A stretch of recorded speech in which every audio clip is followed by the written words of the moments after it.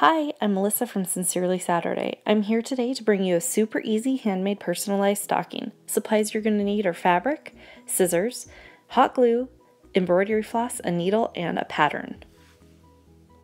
First, print out and assemble your stocking template, letter template, and decor templates. Trace and cut out your stocking, making sure to cut one piece each for the front and the back.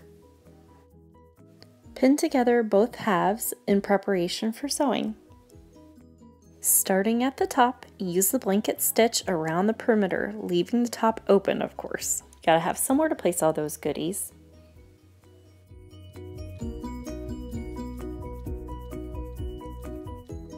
Your stitch should end up looking a little something like this. Using a scrap piece of fabric, cut out your letters and decorations. Keeping in mind some letters may need to be flipped and traced to be cut in reverse.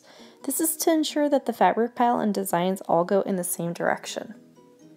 For my half wreath design, cut a strip of fabric that is just a little bit taller than the letter when bent, and enough tiny little leaves to cover it completely. In just a moment, we'll be gluing it onto the cuff. Using your hot glue gun, glue down all those tiny little leaves. For the hanging tab, cut a strip of fabric 8 inches long by 2 inches wide, sewing the length of the tab using the same blanket stitch we did for the stocking. Sew the tab ends together and attach it to the inside seam of the stocking.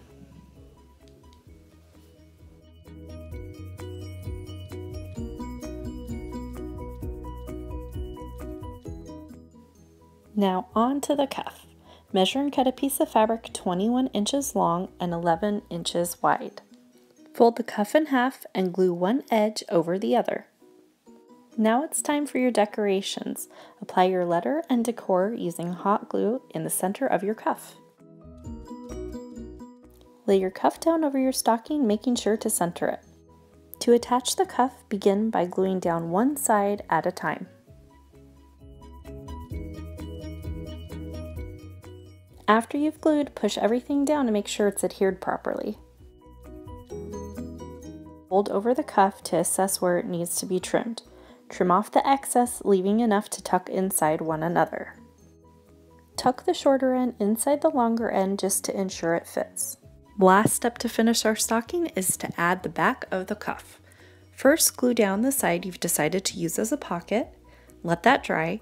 Once it's dry, glue the other side down, making sure to add glue to the inside of the pocket on the bottom. Tuck in the extra fabric and smooth it out so it looks nice and finished. Once that's dry, glue the top part down, smooth it out, and you are done.